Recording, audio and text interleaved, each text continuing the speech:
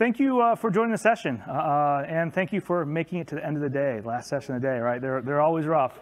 They're always rough. So it's been a great event today. So I've been really enjoying it. So, but once again, thank you for joining me. My name is Josh Carlisle. I am a principal engineer at Zscaler, and also on the community side, I'm a Microsoft MVP. And I am also here with my colleague, Neeta Rathi, and I'm a staff software engineer at Zscaler.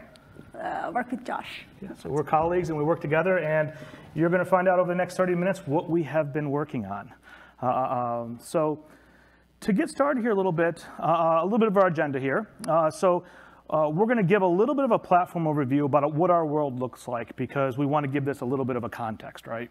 So that you understand a little bit more about our solution. And we're also going to kind of cover some of our buy versus build, some of our considerations we made, and a little bit of what our journey was like that led us to some of the decisions we made and where we landed on things.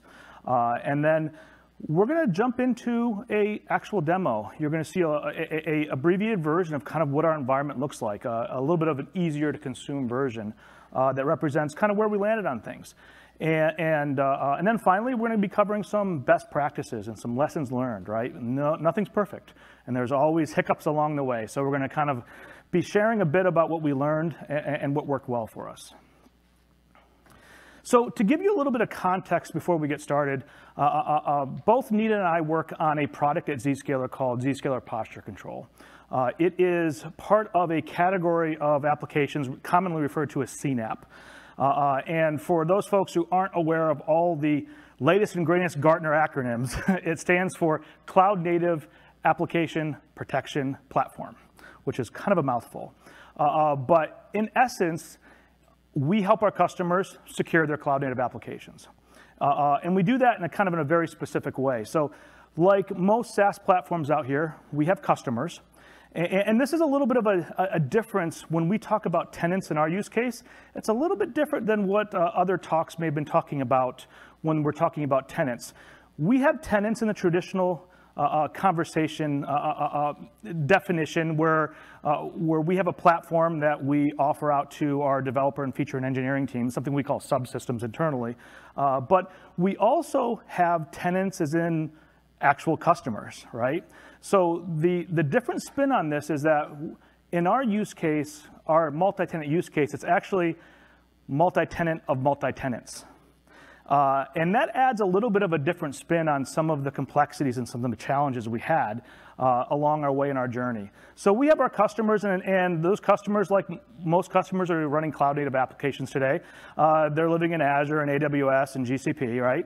And they're also using sets of tools to both build those applications, deploy those applications, define those applications in the case of IAC. And all of those platforms provide telemetry to us, right? And what our platform does is we essentially correlate and make sense out of all that telemetry coming in to help customers understand when they have misconfigurations that can lead to security problems, when they have vulnerabilities, maybe a pack. Oops, did we lose? There we go. Okay, sorry about that. That was weird. When we have vulnerabilities, for example, if there's a package that a particular service is using that has an exploit, and we correlate it all together and help customers make their applications more secure. So that's kind of the context that we live in. We consume lots and lots and lots of data as part of that. So what does this look like from a deployment standpoint? And where does this multi-tenant of multi-tenant start to kind of tie in? Well, this was a greenfield project about 18 months ago, and that's both a blessing and a curse. We had a lot of freedom, but we had a lot of decisions that we needed to make along the way. And we secure cloud-native applications, so it makes sense that we should probably be a cloud-native application ourselves, right? So we have a lot of the traditional components that you expect from a cloud-native application. We live in the cloud. We are living in Kubernetes. We have microservices and messaging infrastructure that we host and database infrastructure and a lot of other platform components, many of which are CNCF projects. We use OpenTelemetry. We use Kata. We use just a lot of other CNCF projects to kind of help stitch together our platform. And from a traditional multi-tenant standpoint, we have multiple environments, right? And those multiple environments are deployed to what we call stamps or regions around the world. What makes things a little bit more challenging is that we also have customer-specific microservices and customer-specific components. When you're in a multi-tenant environment from a customer perspective, you have some challenges, things like noisy neighbors that you have to solve, noisy neighbor problems, things like customer data isolation, customer isolation. And some of those problems and the way in which you solve them add a lot of complexity on how you deploy applications. So we have tenant-specific microservices. Microservices are just dedicated to tenants. It's worth mentioning we use another CNCF project I mentioned a minute ago called Kata that allows us to do that in a cost-effective way. So when nothing's running, we don't pay for it. Kind of like a scale to zero, a little serverless kind of model. But we also have things like customer-specific topics and customer-specific databases. And we have to be able to kind of manage those kind of things. So when we started kind of coming up with, how do we handle, what do we want to do? How do we want to approach this? Remember, we're greenfield here, right? We kind of started making some decisions. We tried to start thinking about, do we want to build our own? Are we that special, right? Everybody thinks we're special. Every product's unique, but do we decide, hey, do we want to build this ourselves? Do we want to use a traditional deployment platform? Things like GitHub Actions or Azure DevOps, things that are traditional out there. Or do we want to maybe embrace a few GitOps side, right? Because GitOps, cloud native, they kind of go hand in hand. So that was definitely on there. But we had some strong considerations, right? We needed to support some of the special multi-tenancy use cases we had, tenants of tenants of tenants kind of scenario. We also were sensitive to not getting too early on new platforms because we wanted something that had some maturity and some long life. And we also, it was very important that our engineers were comfortable with working with the platform because a key consideration across the board was really around our velocity, right? And if we had to introduce something really, really new to our engineers, it's going to slow down our velocity and we wouldn't be able to meet some of our deployment goals. And then obviously cost is a determining factor. So we had some painful first steps that we learned from. Since velocity was really our #1 goal, we started to align with basically do whatever you want as long as it's fast, which obviously has its pluses and negatives. And since we have subsystems, which are basically teams, we said, do what you need to do to deploy what you're responsible for deploying in the way that you feel confident doing. And that worked for a while. That definitely got us through our hump. We got a first release out really quickly, a very large product in about 8 months. But as we went GA, we started to kind of identify, this isn't really that great, right? There's some pain points here. It was fragile, it was expensive, and we started kind of thinking about how do we overcome these? And we were still a little bit in the mindset of do we build this ourselves, or do we lean into another solution? And we started looking at things like custom resource definitions and defining our own resources, and that led us into looking a little bit closer again at GitOps. And a lot had changed in that year. A lot of things had matured in that year. And so as we started to think about what's next, we started to very quickly align against GitOps. It had the maturity that we were looking for. Our teams were comfortable with it because the teams are already using Git today. We're doing PRs today. It was a metaphor that they were very comfortable with. Key to us, and you'll learn a little bit more as Neeta jumps in and shows some more details about our multi-tenant approach, key to us was being able to eloquently handle that multi-tenant architecture, that tenant of tenants scenario. And what we found pretty quickly, and we were looking at various options. We looked at Argo, we looked at Flux. We found fairly quickly that Flux really shined in that multi-tenant scenario for us. And it did it in a way that we felt was relatively simple and simple to understand. And then, of course, the Flux community is fantastic. When we had some hesitations like, oh, we're getting into something really new, right? We started reaching out to the Slack channel and a few other locations, and we were getting really great vibes from the community, a lot of support, very responsive to questions and answers, and we felt really comfortable about getting involved with something that is relatively new. So with that kind of context in mind about what our journey kind of looked like, some of our bumps along the lines, I'm going to go ahead and pass off to Neeta, and she's going to kind of talk a little bit about what our solution actually looked like and some of the best practices around it. Yep, thanks, Josh.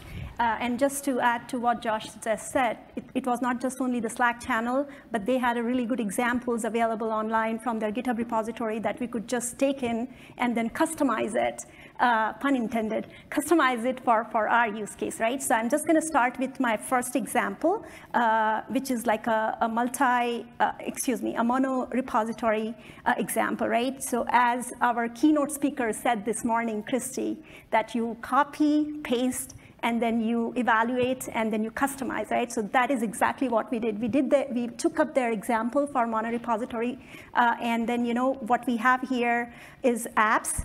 These apps are customer-specific apps, right? So you see on the base we have identity subsystem, which has a bunch of microservices, and so does processor subsystem. And then, each customer has their own Kafka topics and so on and so forth, right? So that's all defined here in apps.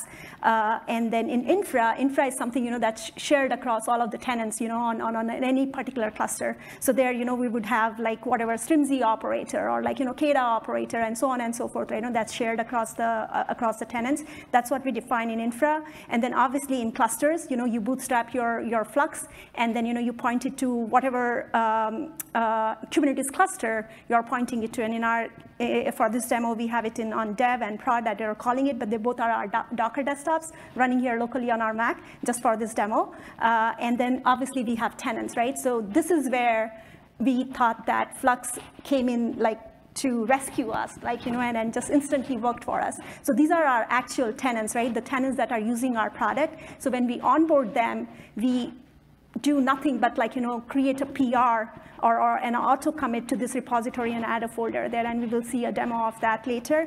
But this is a repository structure, pretty standard practice that Flux suggests, like, to have your repository structure like that. So this is what I have here, and here, like, in here, if you see underneath that cluster, what I have is an infra.yaml and a tenants.yaml, which is pointing to those folders in the repository, right? So my infra is pointing to an infra dev, and then obviously, my tenant is pointing to tenants dev.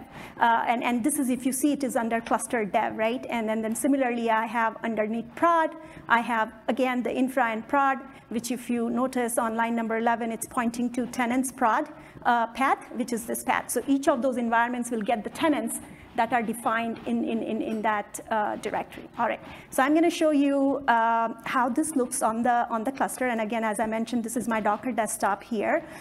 If I see here, what are all the Helm releases I have, right? And then you see, look at the power here. Like, I can customize my Helm releases. So I have defined them in base, but then I'm applying patches, and my Helm releases are now customer specific. I have an Acme identity service Helm release, and then obviously I also have a Contoso identity service Helm release, like, so pretty much the same exact Helm releases, but then for each of the customers. I also have here, if I look at the Kafka topics, let's see if I've gotten my Kafka topics for each of those tenants, right? So I have my Acme topic, a Contoso topic, and so on and so forth, right? And if I go take a look at my pods here, this is what is really important for us, because each of the tenants are running in their own namespaces, right? All of their resources are in their own namespace, and right here, multi-tenancy, right? They have their own service account, they have their own access to secrets, and so on and so forth. Everything is locked down by their namespace. And right here, I have like those two pods for Acme, and if I go in Contoso, I have their pods in here. And obviously, I'm using, again, from Flux for this demo, I'm using their pod info pod. So if I were to go take you on browser and go to one of those ports, it is the pod info standard app running in there. Now, what I would like to ask here to Josh, like if you see here on my repository in both of these clusters, I have only two tenants, right? I have Acme and Contoso.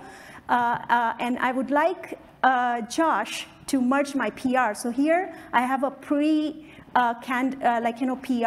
up here opened against my repository, which is onboarding Aviato for demo. And here what I'm doing is just adding a commit to the Git repository. And what the effect should be is I should be seeing pods for this new customer. I should see a Helm release. I should see a Kafka topic for this customer or tenant.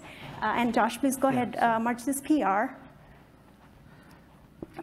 And I'm using the handy GitHub app here. So real time here, we're going to merge this and see if this works.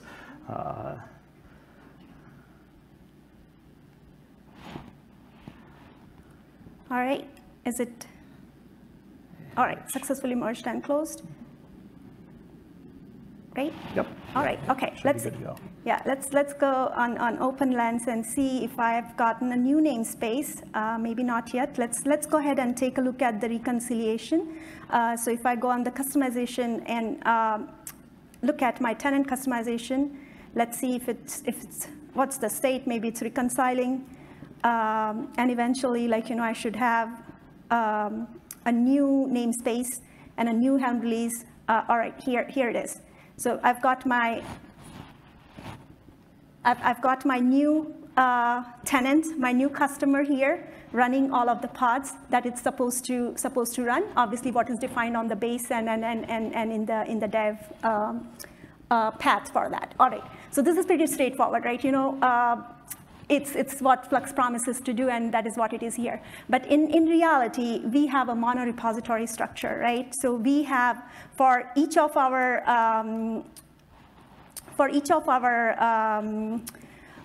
tenants or our customer apps or their Kafka or data requirements and so on and so forth. We have multiple repository structure in reality, and these are some of the best practices that we follow on top of whatever I showed you here in the demo, right? So if I go and take a look at all my repositories here, so the ones that are in green are the customer agnostic deployments, right?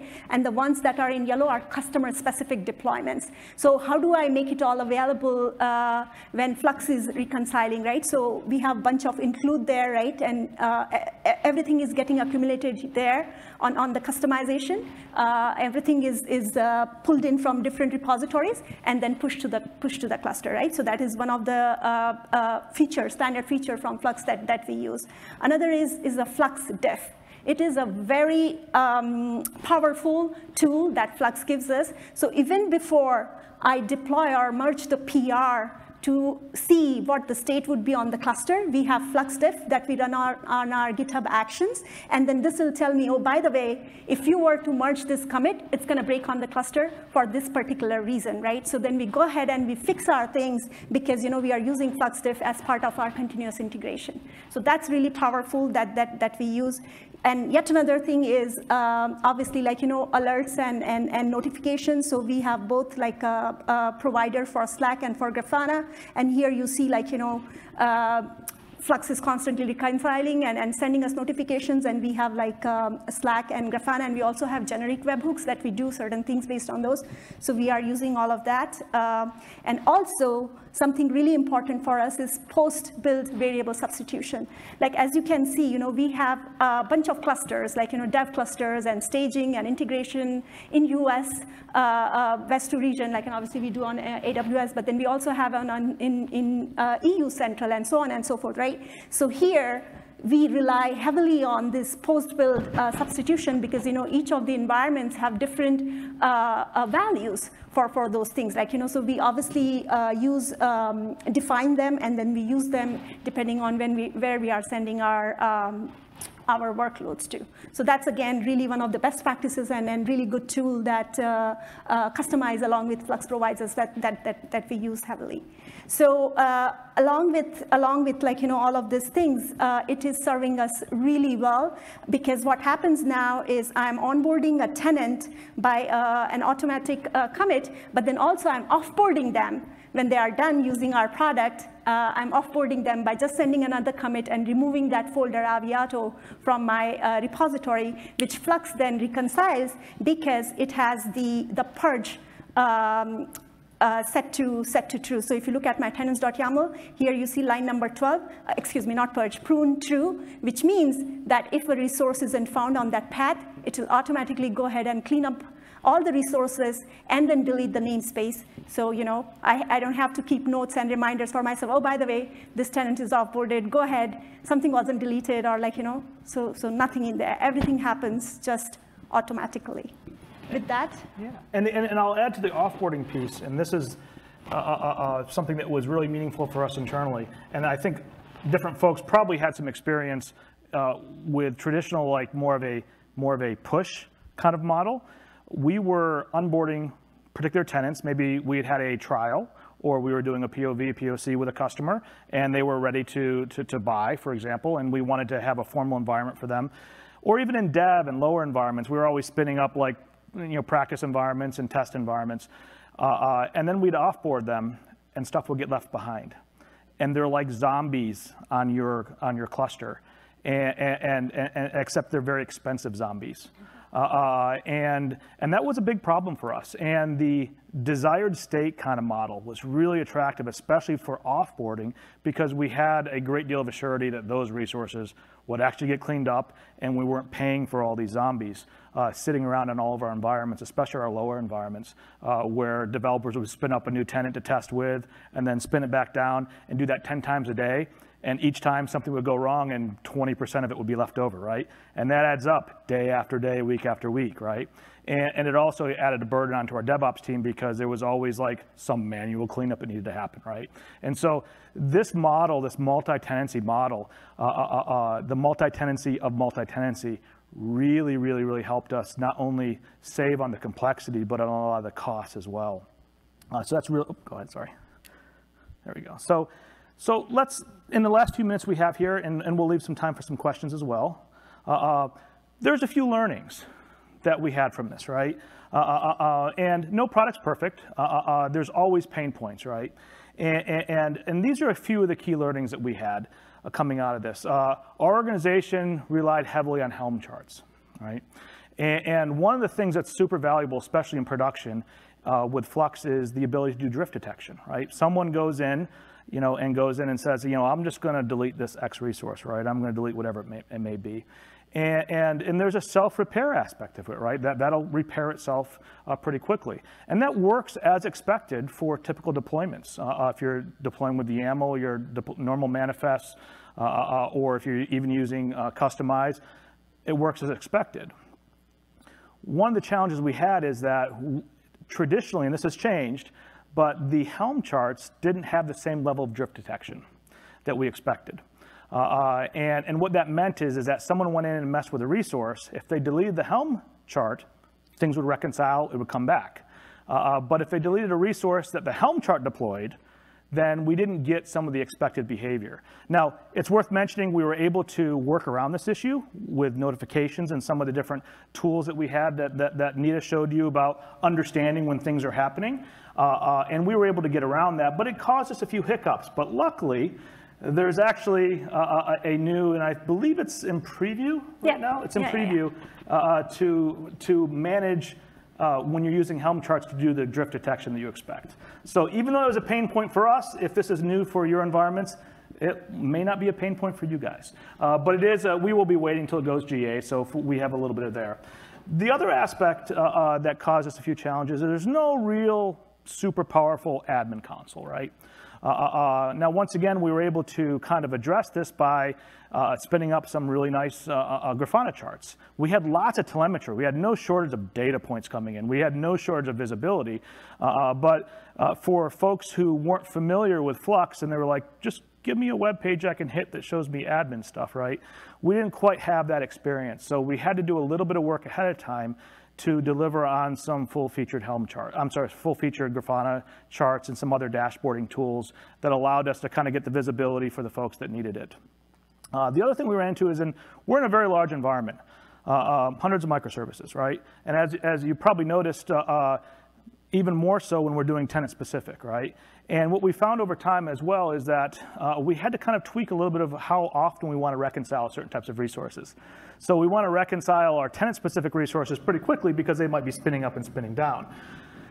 We deploy things like Neo4j and Mongo and other aspects. Those we don't need to reconcile too often. If we're reconciling those too often, we're probably doing something wrong, right? So all those reconciliations do cause overhead in the cluster. And these days with hundreds of operators from various solutions all landing on your cluster, right? We found that we needed to tweak a little bit of that reconciliation, how often, how frequently we want to reconcile stuff, because we were adding a lot of unneeded overhead onto our cluster with frequent unneeded reconcile cycles. The last thing, and this is more of an interesting anecdote, is most people here are probably familiar with the garbage in, garbage out kind of statement. If you have badly defined deployments, they stand out exceedingly 10 times more when you're doing Flux, because every time you reconcile, it will let you know that you're doing something you shouldn't be doing, as opposed to what would normally take the place of manual. So the quick story that we were telling is that, and lucky this was just in dev, most folks are aware of different policies in Kubernetes around persistent storage and non-persistent storage. And if you don't define your storage with the way that you want to define your storage to be maybe more persistent, and someone maybe happens to in dev goes and deletes something, and Flux will reconcile it, you will lose that storage, right? So it's not a Flux thing, but it made maybe some QA challenges in lower environments before the manifests were fully QA'd, a little bit more challenging, because it became evident very, very quickly when you have a problem, right? Yeah, so garbage in, garbage out. Right, or we could put it in that Flux made us fix our deployments, made us aware of, oh, we should have a volume policy attached to our volume, whether we want to retain it or whether we want to delete it. So it brought some of the inconsistencies or some of the things that we overlooked to right on our face that, hey, we got to go fix this. So, yeah. Which is both, once again, a blessing and kind of a curse kind of thing, right? One thing I want to mention as we kind of wrap and open up for any questions is the demo that Neeta did. That's all available up on a GitHub repo, and yes, it's up there. The demo code is on there. You can clone that and run it. We tried to make it so that you could take and apply our learnings, but didn't have all the crazy dependencies that we had, right? So you can actually pull this down and use it as is, and explore how we were able to do multi-tenancy of multi-tenancy with some pretty simple use cases. We added a little bit of extras in there with a Kafka cluster and deploying topics so that you could kind of better understand some of the common dependencies that you have when you're deploying these as well. But a couple quick resources. Obviously, one of our best experience was working with the Flux community. Definitely check out that Flux community link on there, and they'll be able to explore how to kind of reach out to the community through Slack channels and other mechanisms. Really, really helped us on our initial journey, reducing a lot of pain. And obviously, if you're interested in Flux, follow that Getting Started guide. And for both Neeta and myself, please reach out to us on LinkedIn. Go ahead and feel free to connect with us. We're happy to answer questions. And I think at this point in time, did you have anything else you wanted to add? No, this is great. We love Flux. Yeah, it solves our problems. So thank you. And we've got just a few minutes left for questions if you'd like to, if there's any questions from the audience. No questions? OK, great. Thank you so much for joining. Thanks. Yep.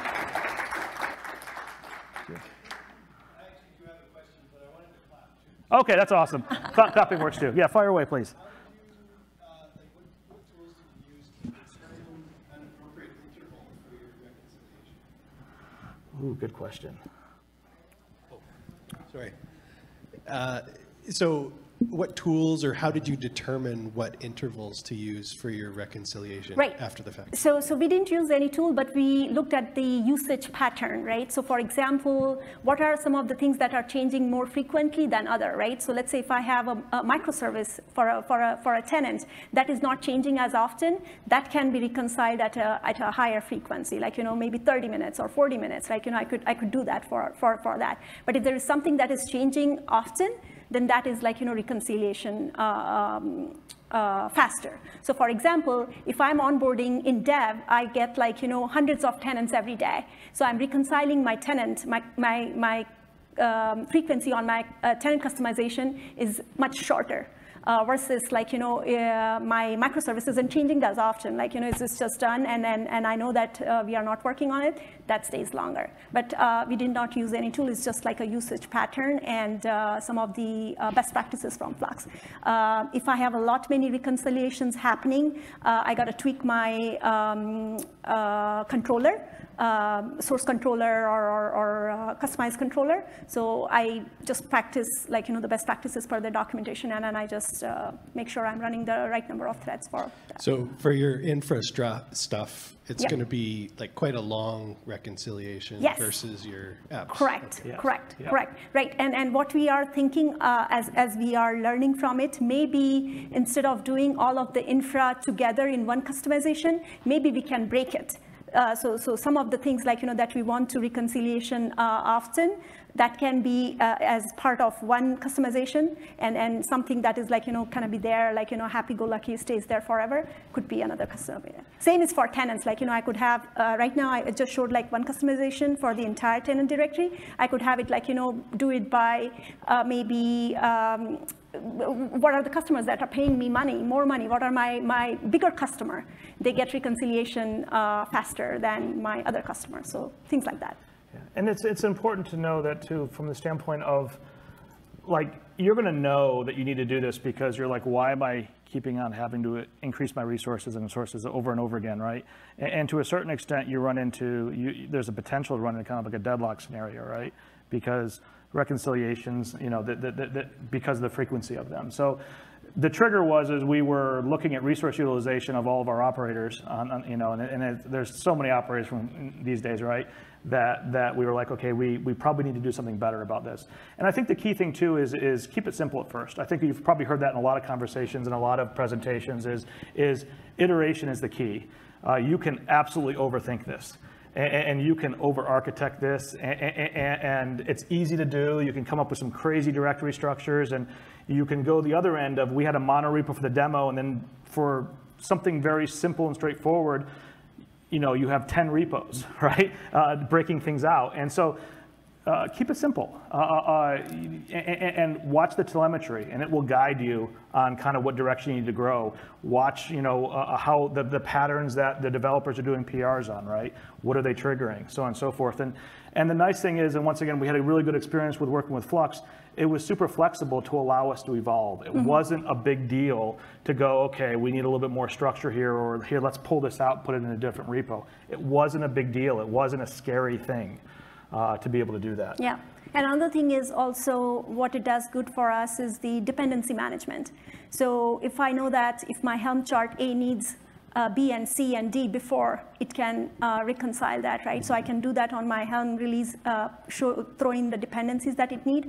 And what it means that Flux will only make sure that those dependencies are available before it reconciles that chart again, right? So I'm defining those for my Helm releases, so it is not constantly So we don't want a scenario where we're spinning up a service that uses a topic that hasn't been created yet. Yeah. Or you referencing a database that hasn't been created yet, things like that. So, but good question, good question. Any other questions? Anything from Flux creators? Are we doing things right? Is there anything we can improve? For Flux creators, did we just scare you? No. Yeah, so I guess right now, we have maybe a bunch of customers, right? Yeah. But we are definitely looking into seeing, once we have customers in thousands, how are we going to scale our Flux controllers? And obviously we're going to have some, oh my gosh, kind of moments. And we will reach out to you, and obviously we're going to fine-tune our controllers to see. And we're going to iterate, right? We're going to learn. We're going to and hopefully we'll come back here and maybe next year and say, this is what happened when we have 5,000 customers, right? And this is what we did. It's a good place to have 5,000 customers. It's a good problem to have, right? It's a good problem to have. But we're pretty confident in where we landed in this, and we're having some really, really good early and midterm successes on this. Our developers are happy with it. We feel like we're getting the velocity that we want from it. So we're pretty happy with where we landed, but we know we're going to learn, we're going to grow, we're going to probably make some mistakes, and hopefully we'll share those and what we did for them.